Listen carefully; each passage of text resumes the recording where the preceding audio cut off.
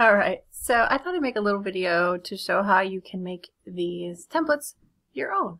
Let's start with May, and what happens is basically it gives you a link to a brand new document, a copy of all these templates in Canva. So let's start with this one.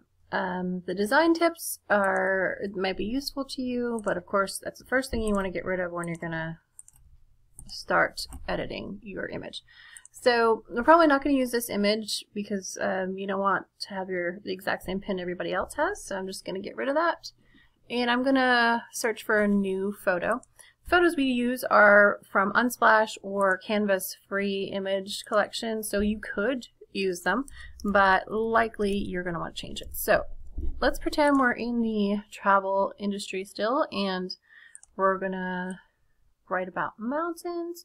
So what we can do, just stretch this out here the way we want it. It will automatically put it in the background for us, which is nice. You can always change the position from here. And now I like this, but I want the person in there. So here we go. Here's the little person.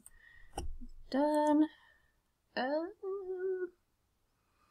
You can flip it if you want, but I kind of like it the other way. And the other thing is I want to move it over because I want plenty of room for my logo, which is not this. So I'm going to get rid of this. I'm going to upload my real logo. Some of the other things that you might want to change are fonts.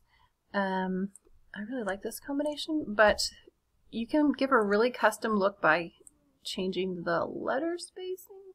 Looks like a totally different thing. This is a really fun one to play with, as well as the line height, which wouldn't apply here because we're only one line. But let's undo that. Something else, I like the white here. I think it stands out pretty well. I might change this color, but definitely the black is, I think it's really a dark gray, but it's too stark here.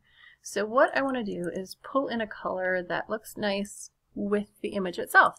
So I'm going to click on the text color, and I'm going to come down here where photo colors show, because it's pulling out some colors for you. That looks kind of cool because it's pulling out that mauve. Now I use a color pick extension in my browser, and I kind of like this even darker. So I'm going to copy this, come back up here, select that again. I'm going to try this darker color. Okay, so I kind of like that one. Alright, so those are just some of the many things you can do to make this uniquely yours. And if you want to show me what you're building, I would really love to see it. So if you could send me a link to your pin, I like to see them right in the wild on Pinterest, to alisa@tailwindapp.com. It's ALISA, and I would really love to see what you're building. Hope these are useful to you, and I hope you have a great day.